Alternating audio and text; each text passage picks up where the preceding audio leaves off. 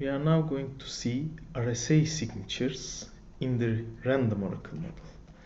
So let's first remember how we generated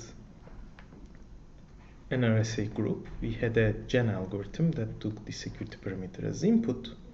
Now remember, our goal, since this is a signature scheme, is to generate a secret signing key and a public verification key. The way we generated it was we picked two prime numbers, remember P and Q, of roughly equal length. We multiplied them to obtain a composite number n. This defines Zn star as the group that we are going to work in.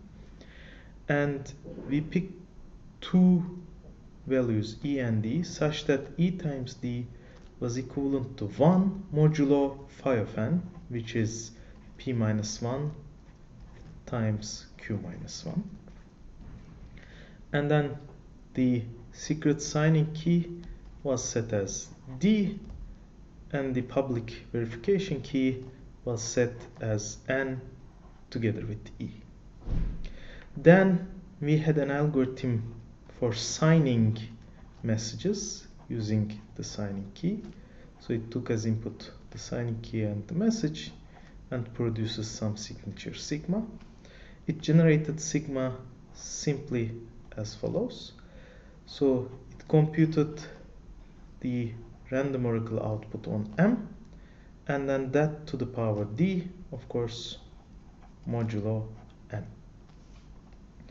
And then we could verify this signature using the verification key VK, which is public, and given the message and the signature together. And this outputs either accept or reject. And it simply output the result of this condition. It checked if M is indeed equivalent, random oracle of M is indeed equivalent to sigma to the power E, of course, modulo N. So when you think about sigma to the power E, since E times D is 1, these will cancel out. This will give us random oracle of M. So this is a correct encryption scheme. The theorem we are going to prove today is as follows.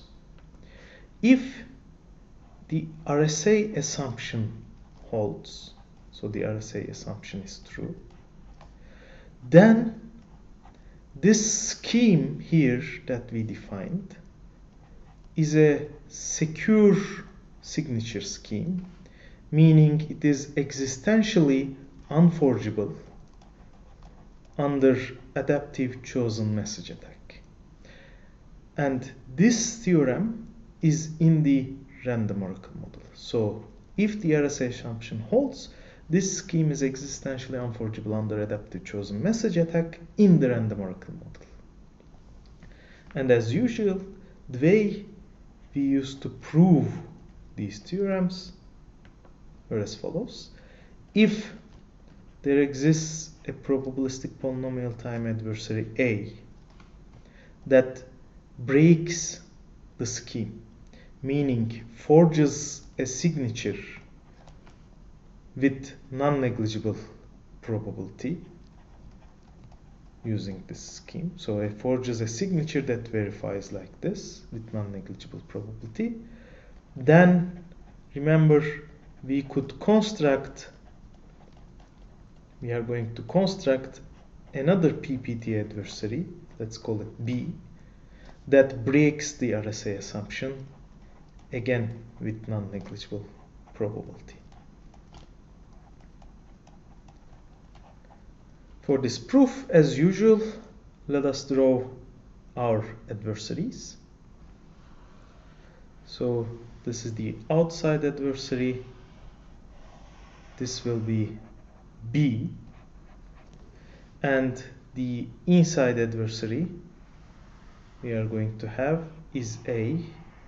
We have no idea how A works. We don't care. What we know is that A is trying to forge a signature. So A is going to play the signature unforgeability game. A needs to be given the security parameter together with some signature verification key. Then at any point A can ask, let's say, for a signature on some message MI, we need to give back the corresponding sigma I. And finally, A is going to output some message and sigma. Remember, this message needs to be different from all the queried messages.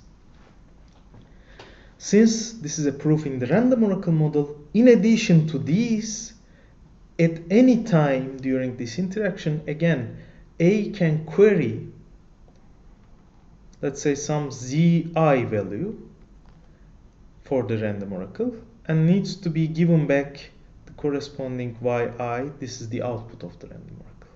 So this part is the random oracle queries. This part is the regular signing queries. And B needs to respond to them all. What's the game B is playing? Let's call this outside challenger C. We know what C does. C generates an RSA group using this gen scheme. So it outputs an ED, and then it picks some X randomly from Z and star, and it gives B the following. It gives B the security parameter N, E, and some element W such that W is indeed X to the E modulo N, and B's goal is to output X in Z and star, so modulo N. This is the proof we are going to do.